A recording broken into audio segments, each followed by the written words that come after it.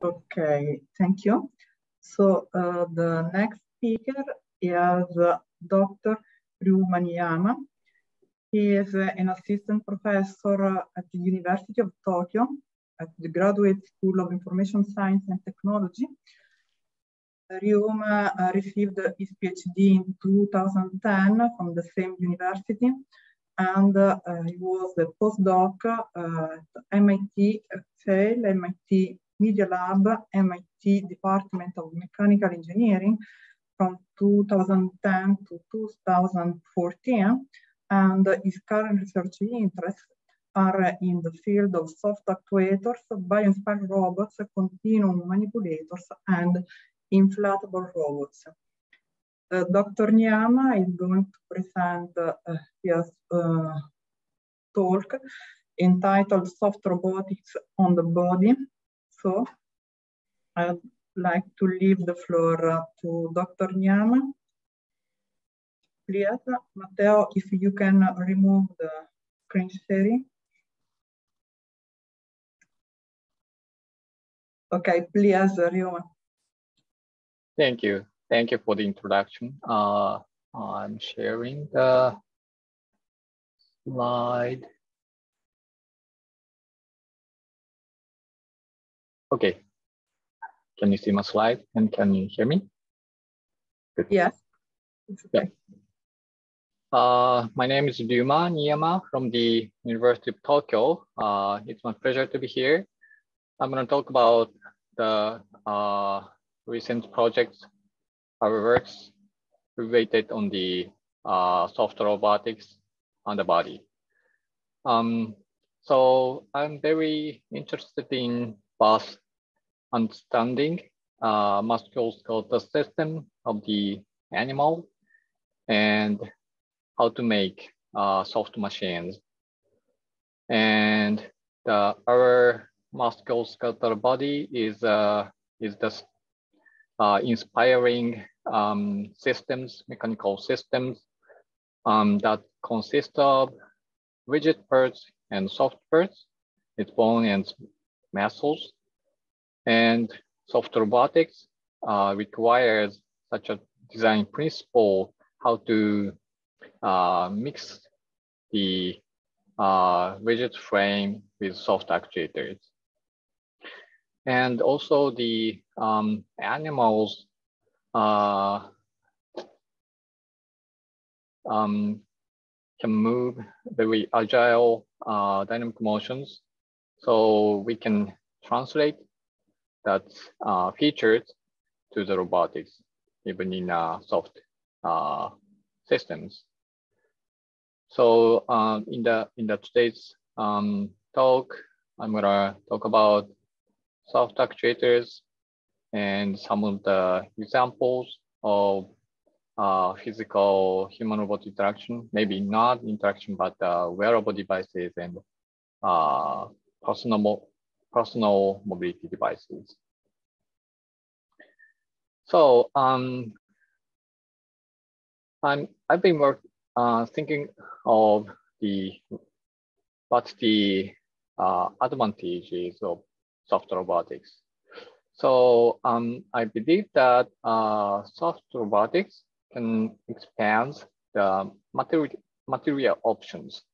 So I think the soft robotics is not only about soft-bodied robots. That's the narrow scopes, but the soft robotics can mix the both rigid robots and soft-bodied robots and expands the material options. So actually, human body consists of made of many kind of materials. So some of the materials is very soft, like gel, hydrogel, and for example, like our teeth is actually very hard,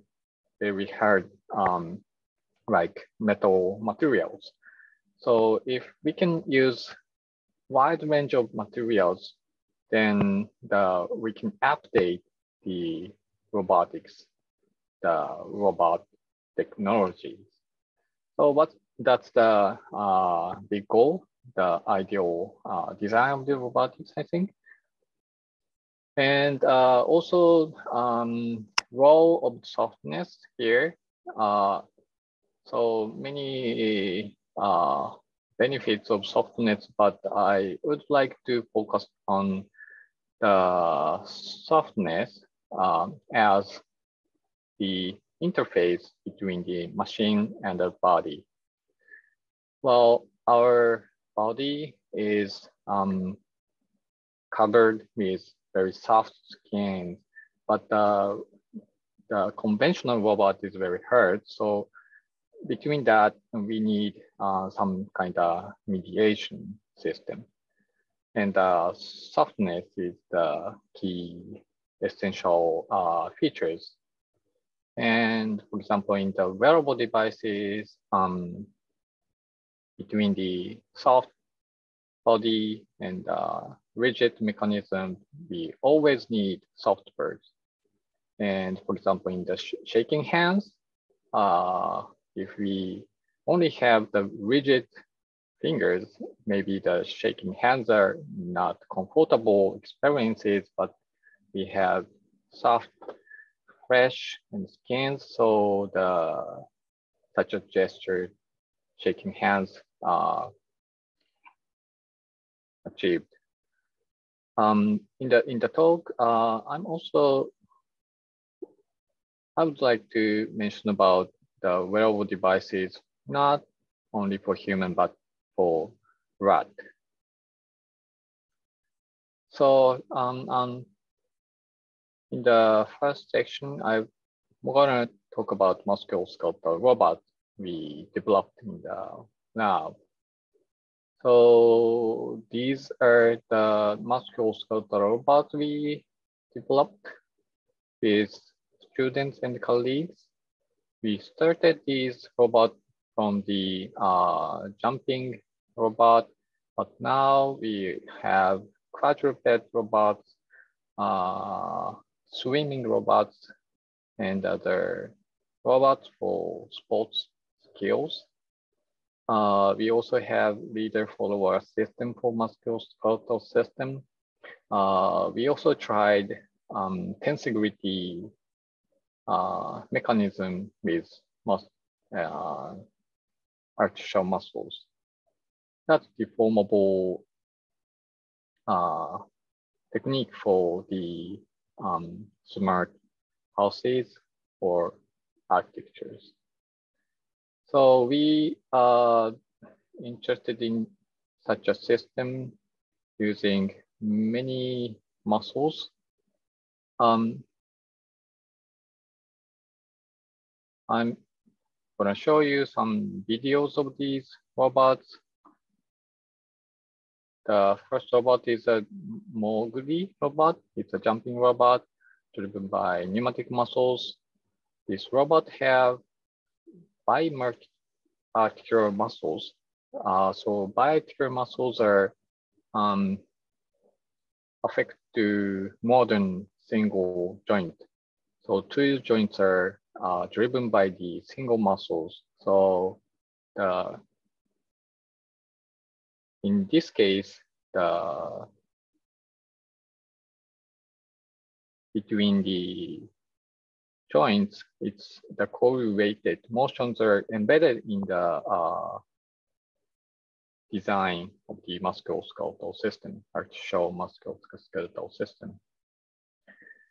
Other example of musculoskeletal robot is a swimming robot. So we use big pool and put the human scale musculoskeletal robots in the pool. So we tried to understand what the efficient control of the swimming motions. So in this case, the pneumatic muscles and polymer-based frames are water resistant, unlike electric motor and rotors. So it's relatively easy to perform such experiments in the water. So this further shows the Makiben type pneumatic artificial muscles. It's actually the very classic types of pneumatic artificial muscles. Recently, these muscles are used in the commercialized powered exoskeleton. In Japan, we can purchase these kind of exoskeleton suits called muscle suit. But unfortunately, these robot suits have many rigid parts, not soft suits like Kyujin's talk. So obviously, the challenges are the anchoring these artificial muscle to the soft human body. And other issues are energy sources and cost of the devices. And here it's an overview of the, this illustration provides more general view of the pneumatic muscles. So pneumatic muscles, including Makiben type muscles, are actually the soft deformable air chamber surrounded by fibers. And depends on the orientation of the fibers, we can obtain the many kind of deformation, not just muscle-like motions. We can even get twisting motions and elongation of the muscles. And many types of pneumatic muscles are proposed, and there are many ongoing projects.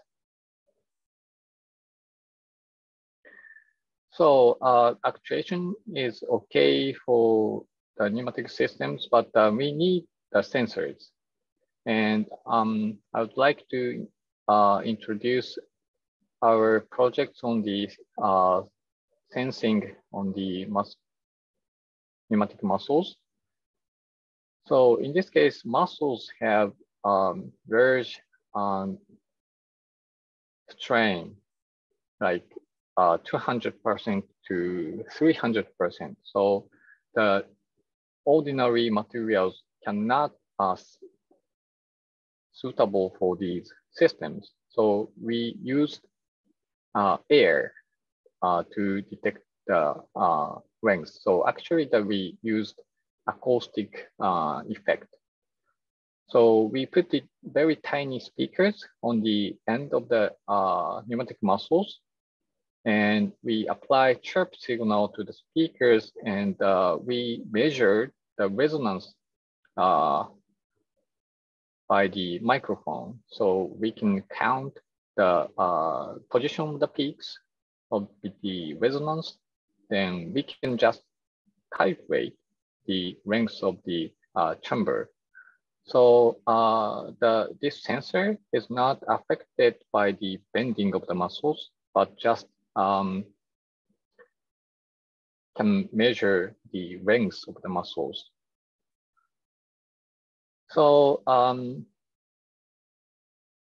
maybe many researchers are trying to embed the soft sensors on the pneumatic muscles, many types of principles like microfluidic, optics, and conductive layering. But because we used just sound or acoustics, we can achieve the very large range of motion. So if you're interested in this sensor, please access to our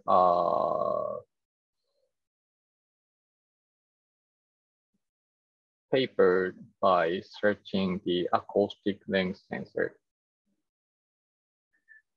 So if you're, by the way, so if you're interested in making these kind of pneumatic muscles, we opened a website named Open Soft Machines.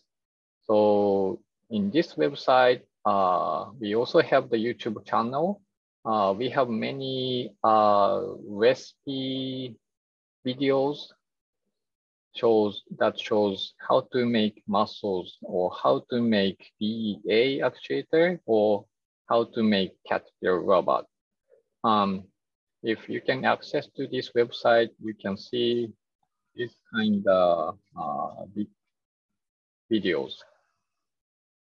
So off-the-shelf materials, we can actually make your own artificial muscles very easily with just scissors and ovens and rubber tubes. And in this case, just push the cylinder, we can make extensible type pneumatic muscles. So please try your own muscles. Please see the videos.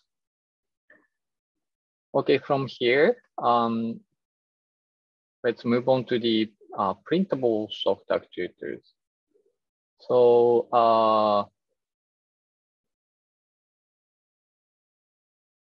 we did propose printable planar pneumatic actuator called pouch motors. It's published in 2015 in Soft Robotics journal, and we provide the linear pouch motor and angular pouch motor. As you can see, it's very simple mechanisms. Just put a doubled film on the special welding machine, then we can turn and weld the tiny air chambers and just inflate these chambers. It works as muscles or bending actuators. The good thing is that we reduces the dimension of the actuator from 3D to 2D. So it's improved. It has improved fabrication complexity, and it's easy to design on the drawing software.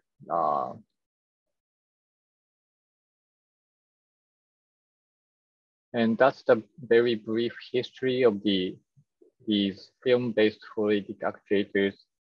We proposed pouch motors, but in parallel, Yonlei Perk also tries the flattened TAM, and the company other lab also tries fabric-based actuator in the inflatable robot. And these actuators have many follow-up projects and have many improvements. So we all noticed that the biological muscles are very different from artificial muscles. Actually, the biological muscles are not just wires. Sometimes in the musculoskeletal robots, the muscle is just the tubes. But actually, the biological muscles have very complicated structure with tendon and membranes and angled muscle fibers. So we also tried to mimic such features with pouch motors.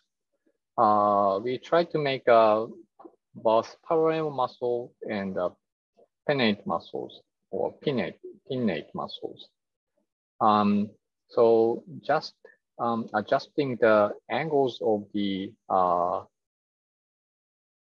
pouch and adjusting the pouch angle, we can design both power type muscles and speed type muscles. So the power type muscles have large contraction force, but less contraction ratio.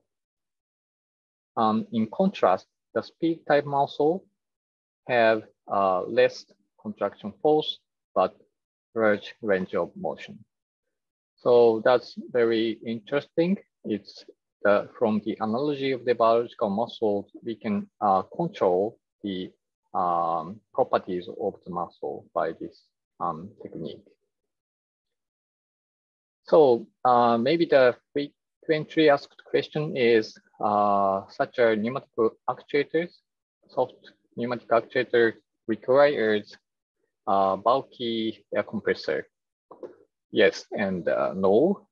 So for the powerful movements, we need large compressor, but we can also try tiny electric pump and also the tanks.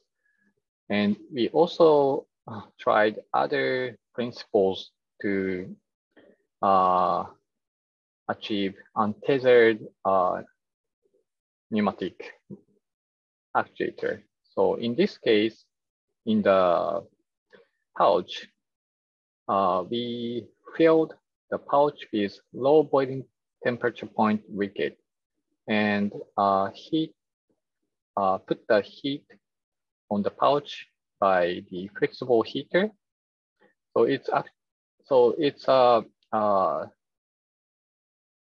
pneumatic actuator, fluidic actuator, but driven by the heat. So it looks like the electric actuator. So please see the both muscle-like actuator and angular actuators. As you can see, it's untethered. There's no cables or tubes. In this case, we use a heat gun to heat up and boil the liquid in the pouch. And not other than the flexible heater or heat gun, we can also use laser beam or the body temperature to activate these muscles, actuators. Of course, it's multiple by 10, so it's slow, but maybe suitable for a not rapid application, but slow applications.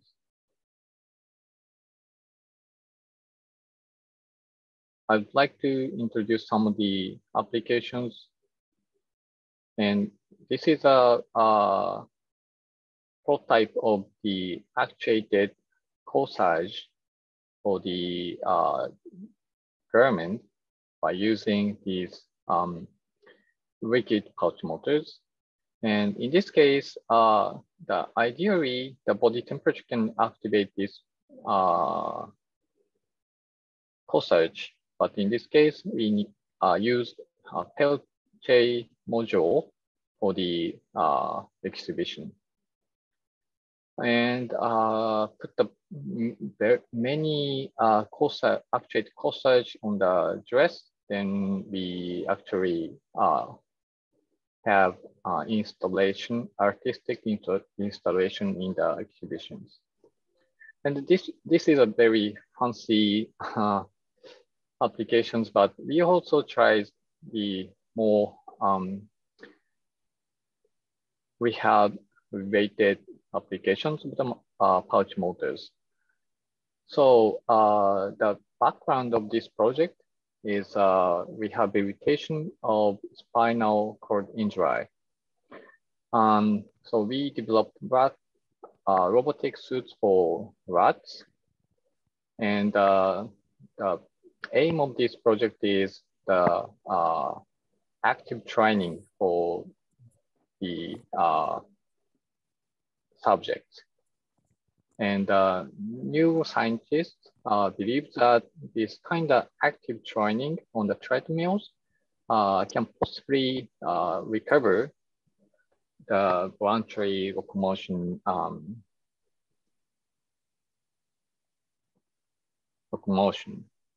And these are the design overview. We made a tiny exoskeleton for the rats, and it's actuated by the 4 pouch motor muscles. This exoskeleton have antagonistic mechanism for hip joint and knee joint.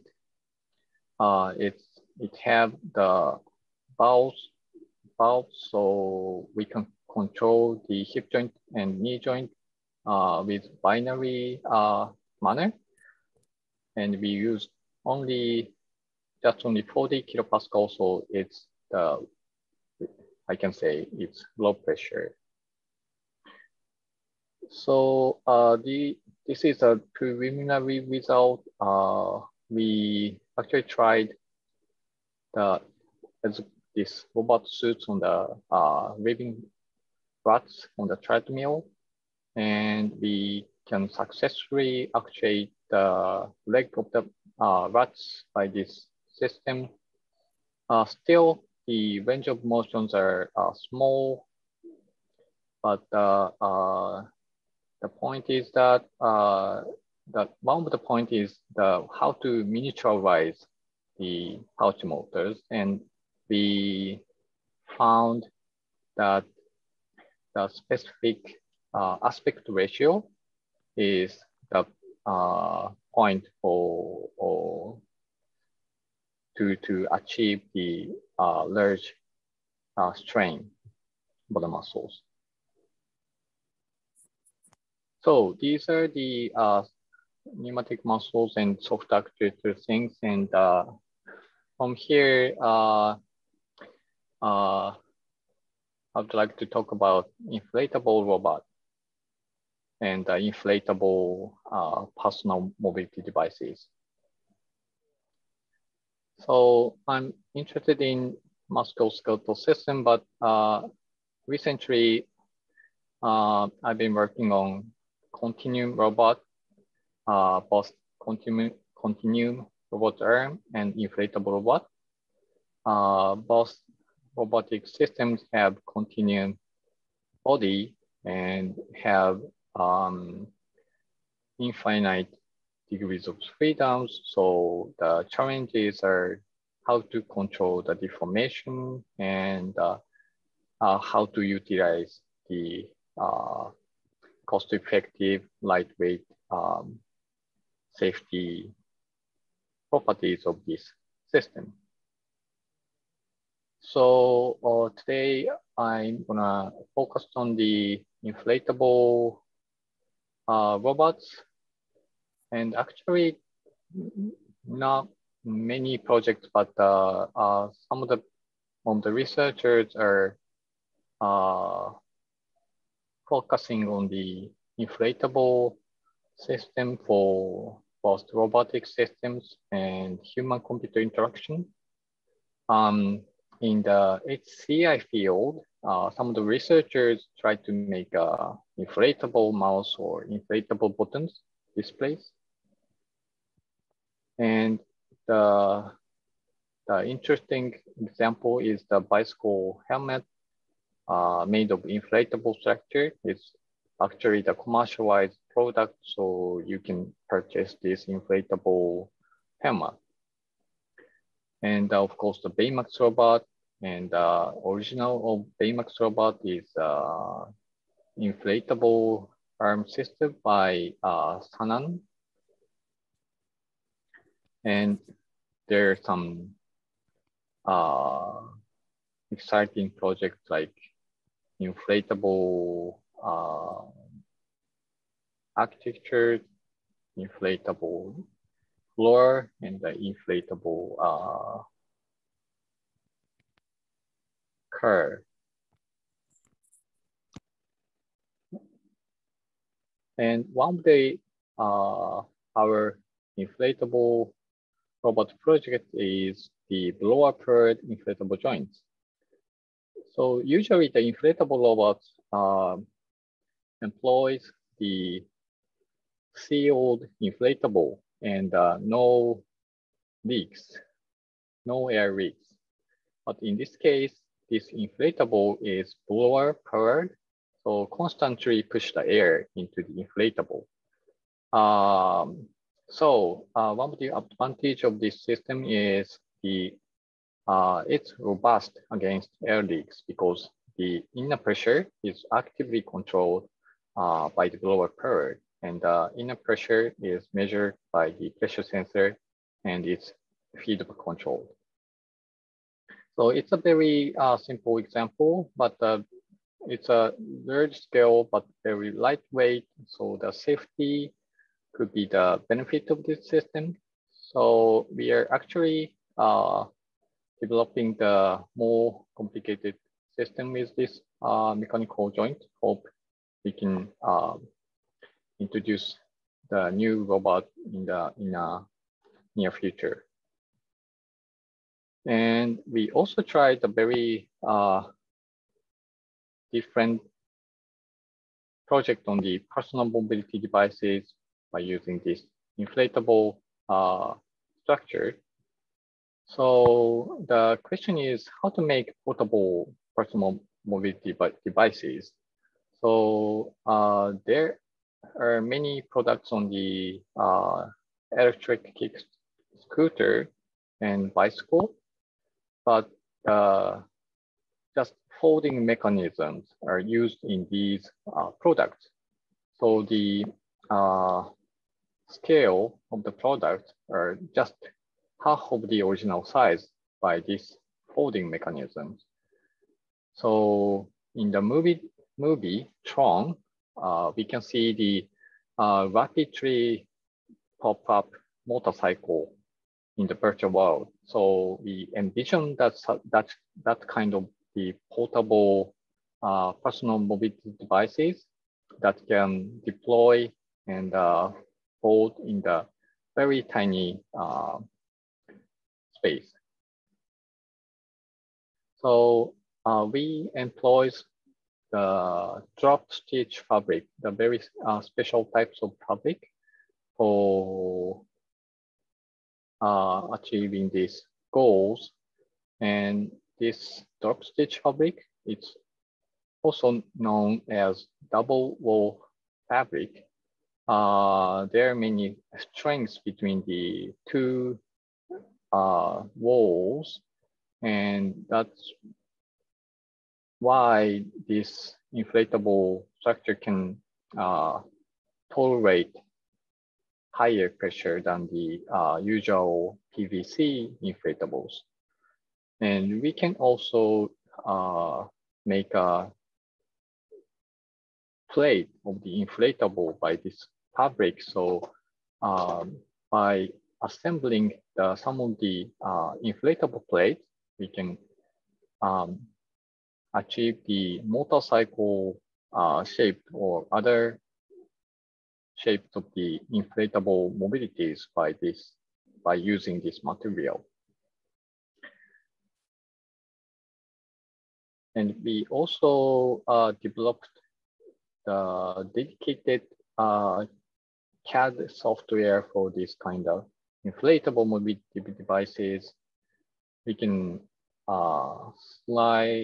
use sliding bar to change the design parameters of these mobility devices. We can change the diameter of the wheels or the angle of the steering.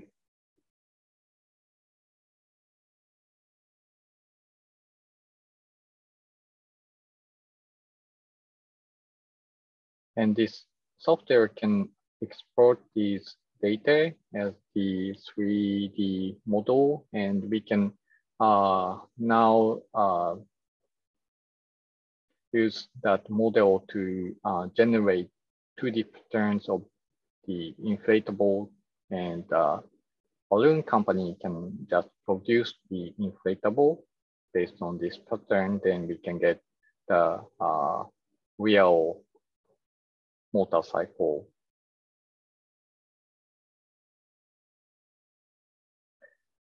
And we also try to make a wheelchair by this inflatable structure. So even the wheels are made of inflatable. Still, it's very primitive structure, no pedal, for example, but it actually can support the adult human, and it's made of inflatable, so we can just deflate this wheelchair to fold and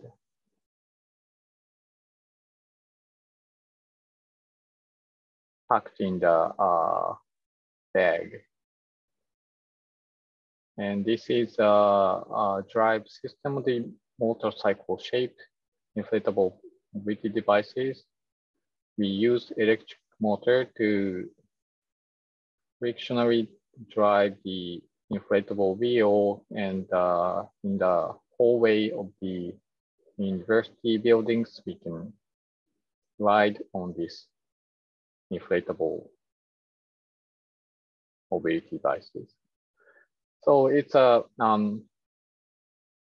funny project, but maybe it's related on the robotic devices very close to the human body. So this is let's wrap up my talk. This is a summary. I did introduce soft actuators, pneumatic muscles, and printable clutch motors. And I introduced some of the applications of these soft actuators on wearable devices, including robot suits for rats and inflatable personal mobility devices. That's all. Thank you for listening. Comments and questions are very welcome. Thank you. Thank you very much for the very interesting presentation. Are there questions from the audience? Okay. Please, Raul Duran. Yes, hello. It was a very interesting talk. So can you hear me? Yep, thanks. Yes, okay. More than a question, like I want to know if you can share again like the website for the, you tell us about like the kind of workshops for create like artificial muscles. And the second comment is about like the software that you use for create like this kind of inflation, like inflatable devices is open source software that we can use like if we're in different universities. Okay, so in the chat, I did input the URL for this, our website, Open Soft Machines. So you can just visit these things, enjoy the artificial muscles. So okay, thank you. So for the second questions, for the design software for inflatables, unfortunately, this software is not open source yet. Okay. It's developed in Unity. Not sure you're familiar with Unity software, but yes. It's has now limited functions, but it's available. Maybe you can access more detailed information on our paper published in UIST. It's a conference in the HCI field. Okay, thank you. Thank you for the questions. Thank you, Raul. I can see another question. Miranda Lauter. Hello, hi, Dr. Niiyama. Thank you for the presentation. I found it really interesting. I just had a question when you were covering the exoskeleton research that you do. Just out of curiosity, how do you attach the pouch pouch actuators to the exoskeleton? And do you think that there's better ways that we could attach the muscle to the exoskeleton such that it's more accurately bio-inspired and possibly produces more effective results? I see. That's very interesting point. I'll share the slide again. Yeah. So you mean the exoskeleton of this case for the rat? Yes, or the part with the pouch motors where you were making the pouch motor for the bicep. Yeah, in this case, the exoskeleton frame is printed by 3D printer. So it's a resin. So it's because it's very tiny system. So we can just glue the pouch motors film on the rigid parts.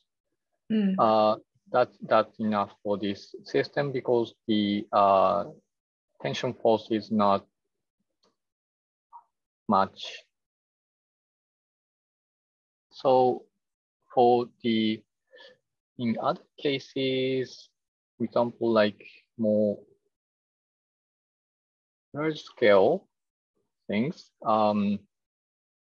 we also printed tendon-like parts on the end of the pouch motors, and it's actually the film have some elasticity, and the end of the tendon is just a loop of the film. So we can use metal pin on the frame side, then the loop is attached on the pins on the bone.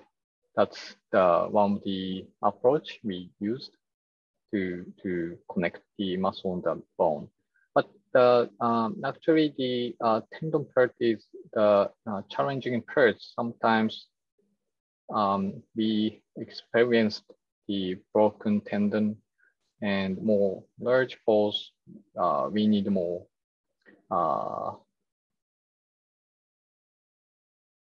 strong, thick film. So that's the comments from our side. Okay, thank you for answering my question, and thank you for the presentation. It was really interesting. Thank you so much. Thank you, Miranda. I can see another people are interested in questions. Yeah, Jayan Munda, I don't know the exact pronunciation. Please. Yes. Thank you very much, Ryuma Sensei, for your insightful talk. So I have a quick question related to the, the basic soft robotic system. We know the muscle actuator has like high strength to weight ratio, but that does not consider the compressor and all the other peripheral components like walls and all those things. So if you consider all those systems, the strength and weight ratio is not that much compared to the electric motor. So I was really inspired by your research in the liquid pouch motor, but I'm interested in the, because I see those videos are shot in like 20x time. So is there any future prospect we can increase the speed of actuation of those liquid actuation? Because I know there is a couple of research ongoing using electrolysis and your topic, which is heating the low boiling fluid.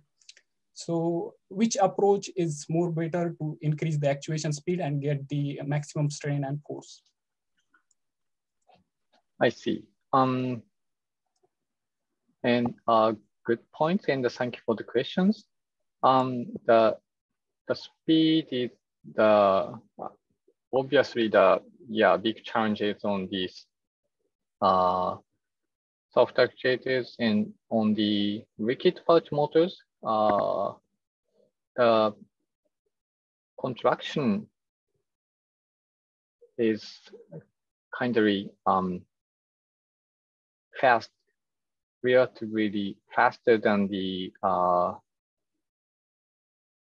loosening the actuator. So inflation is the easy part, and we can just input the large energy to the low boiling temperature wicket in the pouch. Then after we can get the 1 second or 2 seconds to inflate the actuator.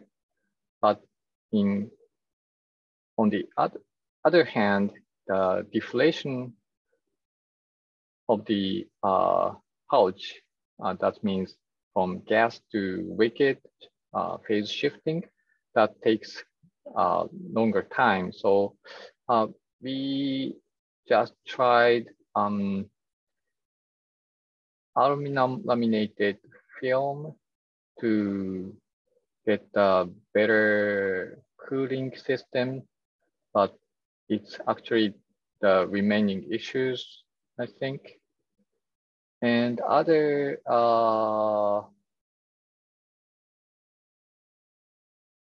technique is the,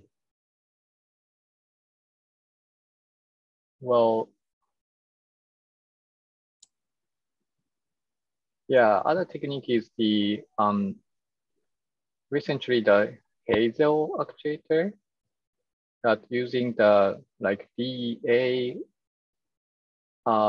like principles. So by using high voltage, then by using the electrostatic force to push the wicket, that's can produce the rapid pressure force on the wicket. So that's the one of the approach to make the rapid wicket pouch motors, I think. So it's random comments, but hope it helped. Yes, thank you very much. That really helps. And there was another question from my side. You're working on the continuum robots using the soft pneumatic actuator, the PAM muscles. Mm-hmm. So I think the PAM muscles, which are using the nonlinear material, as well as there is a compliance due to the air. So that makes the overall system, the control very nonlinear. So what kind of strategies you are implementing to control those kind of continuum arms? Oh, I see. Thank you for the questions. So not in the today's talk, but we have continuum arm driven by the pneumatic muscles, and we are using machine learning technique, actually the reinforcement learning technique, to control the continuum robot arm. So that's because the soft continuum robot arm is very hard to model, and we tried the reinforcement learning both in the simulator and in real world. So I would like to share some of the slides now.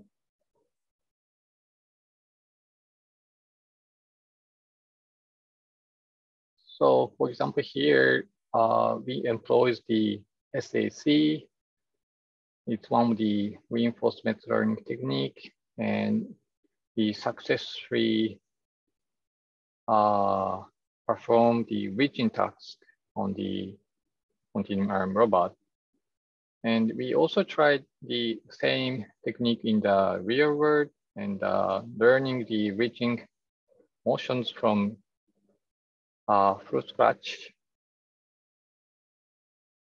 And it's very shaky, but we can actually do the same things in the simulator, in the real world. So that's one of the approach. So machine learning techniques.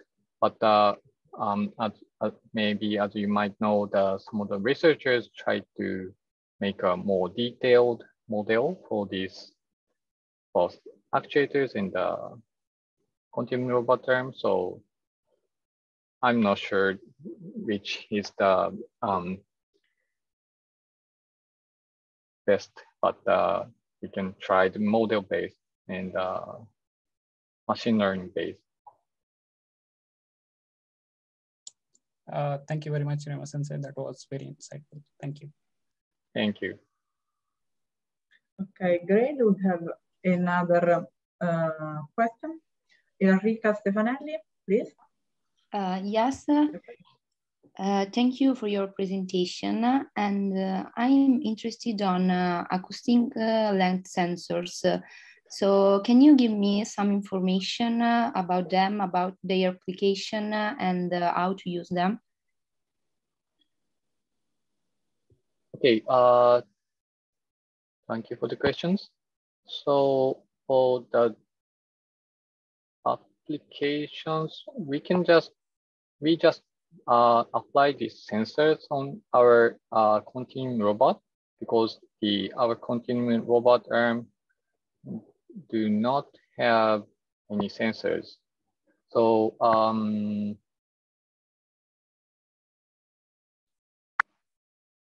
maybe you might be interested in the basic principles of this sensor or the applications. Yes, for both of us, also the user of the sensors, and also if you have used these sensors in your application. I see. Okay, I'm gonna also share the other slide. So the motivation was we developed the extensible type pneumatic muscles, but no sensors for sensing the lengths. So the continuum robot arm, we have bending motions, but it's a parallel 3 muscles in a single segment. So if we can measure the lengths of 3 parallel muscles, we can estimate the bending angles of the continuum robot arm. So that's actually the application of our sensors. But large deformation and the bending things. So this photo shows the speakers and the microphone. It's very tiny and embedded in the end cap of the muscles. And regarding the sensing principles,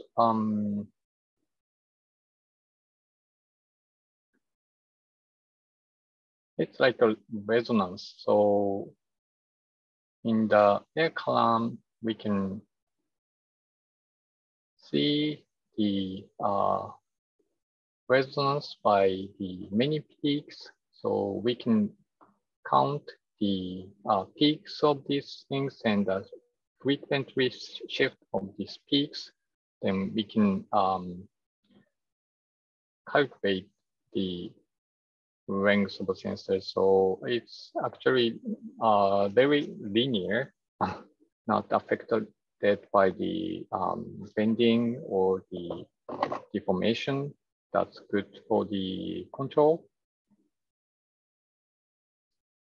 We also try the feedback control, but it's not so rapid. But so the summary is the application is for the continuum robot arm, and we are apply the signal processing for this system to calculate the lengths. Okay, thank you. Very, very interesting. Thank you for your answer. Thank you so much. Okay, thank you, Enrica. And so we can close this talk. Thank you very much, Ryuma, for your insightful presentation. And we can go ahead with the next speaker. Thanks, Ryuma. Thank you. Thank you for joining this.